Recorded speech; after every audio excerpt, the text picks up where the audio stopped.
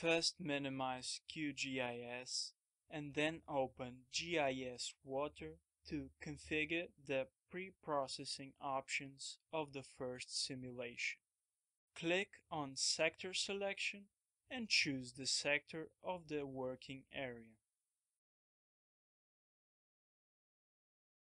Click on Options.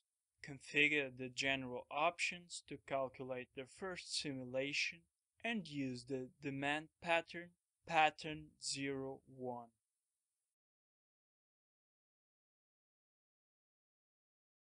Click on Times options and define the time periods.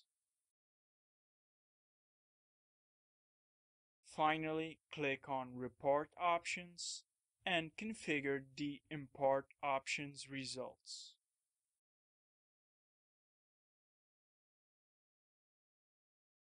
Open the QGIS project again, select the demand table and open the attribute table.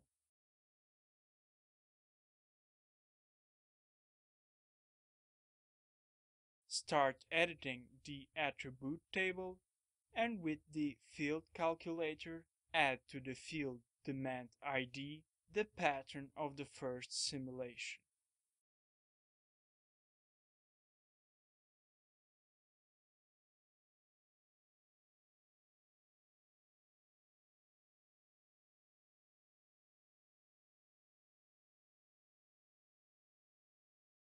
Save, close the edit mode of the table, and minimize the QGIS project.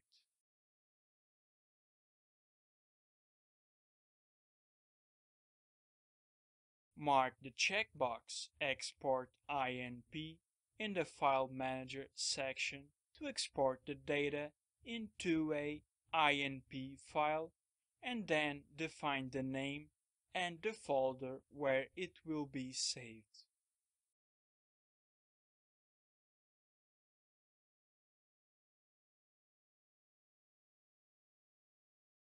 Mark the checkbox Execute EPA software to run the EPA simulation software and define the name and the folder to save the results file.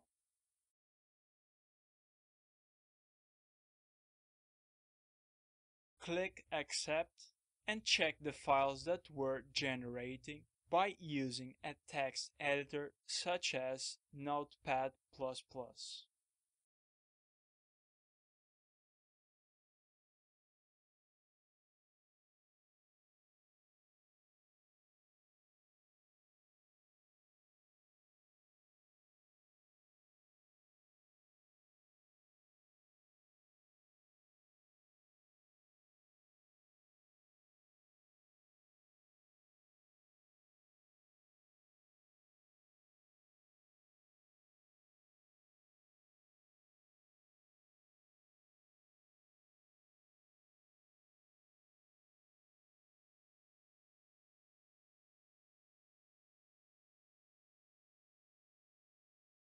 If the simulation results match our requirements, then import those results into the geodatabase by marking the Import Results checkbox.